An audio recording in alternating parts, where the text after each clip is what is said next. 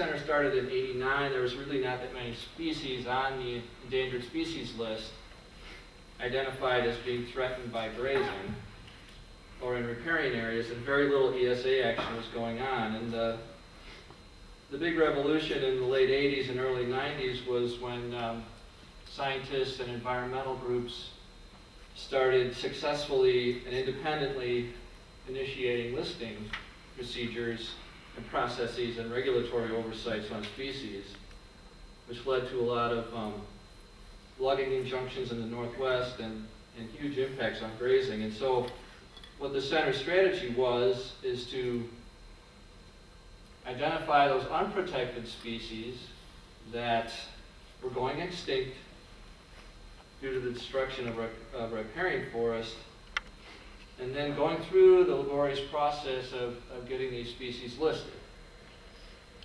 such as the Southwest willow flycatcher, which was noted on the previous set of slides.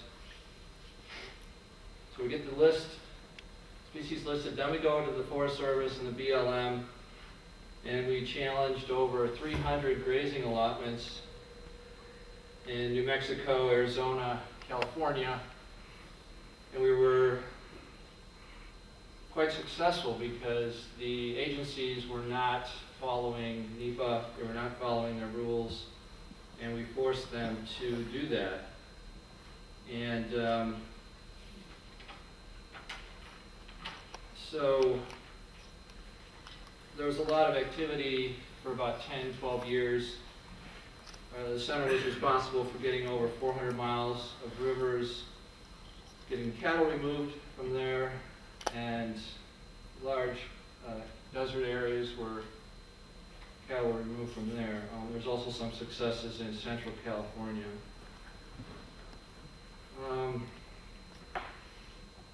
So in the late 90s, in the 2000s, things quieted down for us in terms of grazing activity, anti-grazing lawsuits, and under Bush administration there was just less species being listed.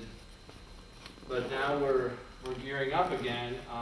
In 2011, we were able to secure an agreement with the U.S. Fish and Wildlife Service to fast track the listing of 757 species over the next 5 years. And many of them are aquatic and riparian species. And so this could open up a whole new front for challenging grazing allotments.